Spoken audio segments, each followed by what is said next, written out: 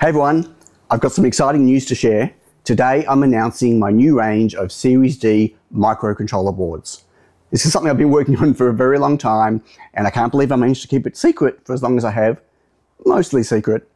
But today is the announcement. I'm going to show you what the boards are, talk to you about what Series D is, but it's not the release. The release is happening next week. But now that it's public, now that I'm talking about it, I can finally start uploading product pages, I can put files on GitHub, and I can start talking about it without people not understanding what it is. My new Series D boards all have one specific thing in common. They have a dual antenna layout.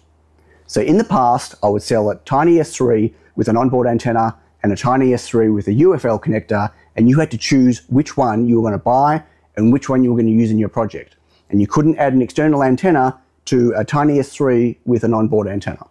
Now, my Series D boards have a dual antenna. They've got an onboard antenna and a UFL connector on the same board.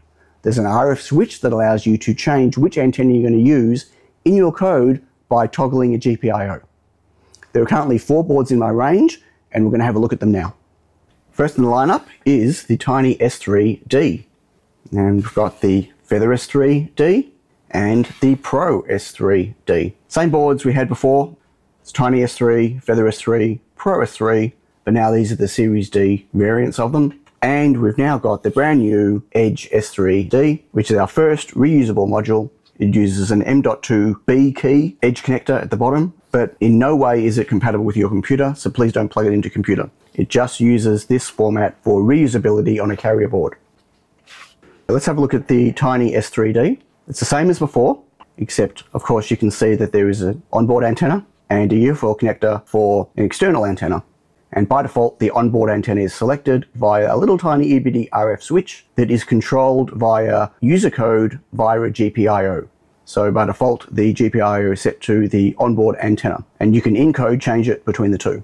The board also has a new charge IC and an I2C fuel gauge. So there's no more ADC pin to connect to the battery to read the voltage. You now get to use the I2C IC, which allows you to get the battery voltage, the battery percentage, the charge state, and everything else.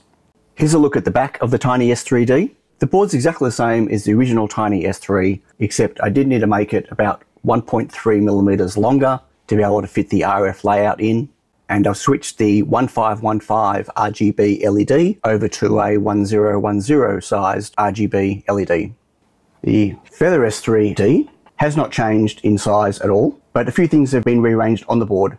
There's the onboard antenna, there's the UFL connector, RF switch in the middle. The mounting hole was on the other side. It's now over on this side to be able to fit the RF layout in. And one of the Stemmer QT connectors was at the end, but they're both vertical connectors now. So you've got LDO1 and LDO2, or I2C bus 1, I2C bus 2. It has a new battery charge IC and I2C fuel gauge, and also has the 1x1 millimeter RGB LED. Otherwise, everything's the same. Then we have the Pro S3D. This one's changed a little bit as well. The board is actually 2 millimeters longer. It's drop-in compatible still, the footprint is the same for the headers, but I had to make the board a little bit longer to be able to fit the RF layout in and still have the battery connector on there. The battery connector was at the back facing backwards, it's now on the side. UFL connector here, onboard antenna there, little RF switch in the middle. And again, it's got the new charge IC, the new fuel gauge, and also has the 1x1 millimeter RGB LED.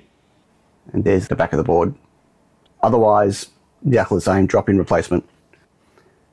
And lastly, we have brand new Edge S3D, my first reusable module. It's a complete microcontroller board though. It's got an ESP32 S3 Pico with 8 meg flash and 2 megabytes of PS RAM. It's got full 3.3 volt circuitry, battery charging, I2C fuel gauge, ESD protection, power and charge LEDs. It's got the dual antenna, so the onboard antenna and the UFL connector at the top for an external antenna with the RF switch in the middle. It's currently the 2 megabyte PS RAM version. There may be an 8 megabyte PS RAM version in the future. Right now I'm not making them due to lack of availability of silicon. So for the moment it's just the 2 megabyte version. The board itself also has an 8-port I/O expander on the bottom corner here. Little tiny chip just in there, which breaks out an additional 8 I/O on the M.2 edge connector at the bottom. So you've got power domains on this side here, 3.3 volt, 5 volts, VBAT over those pins with ground at the back. And then on the left-hand side, almost all the pins are I/O broken out. Almost all the native I/O is broken out. A couple of I/O are required on the board, one for switching the antenna, interrupt for the fuel gauge, but the rest are broken out, and then the I/O expander for an additional 8 I/O for projects that need more, but they're not native. So you have to go via a library with the I/O expander IC. And that's it. The first 4 boards in my Series D range. These will be available from me starting next week, and they'll be available from resellers hopefully within 2 or 3 weeks' time. Confirmed so far Mauser, Adafruit and Primaroni, and I'm sure some of my smaller resellers will take them on as well. I'm very excited about this. As I said, I've been working on it for a very long time, and I cannot wait to see what happens when they get into your hands and see what awesome projects you make with them. Okay, catch you later. Bye.